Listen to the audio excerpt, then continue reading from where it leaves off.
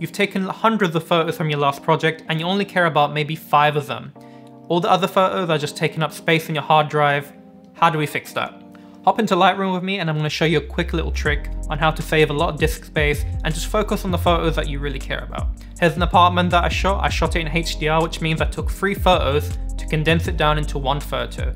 So I have to discard a lot of the photos that I don't actually need anymore. So what I've done is the photos that I actually care about, I starred it with the star 2.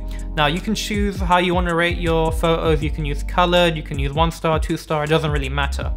Now when you've done that, you want to check it. From my selection, there's only 15 that I really need and care about, and if I ever need to come back to, they're here. Now what I need to do is go to the Edit tab and select All. This will select all the photos that you actually care about.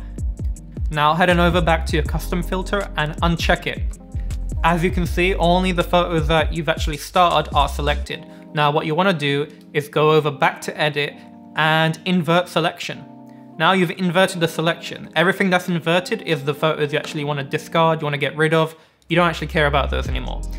So now you want to head over to one of the photos that you don't want anymore and hit delete from disk.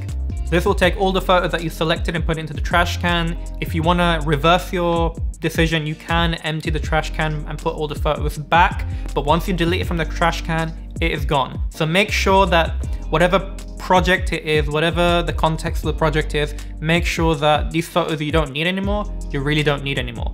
The reason why I like to do this is because I like to do a lot of street photography. A lot of the photos that I take, I might only be using 1 or 2 of them. Maybe from a selection out of 100, I'm only going to select 5.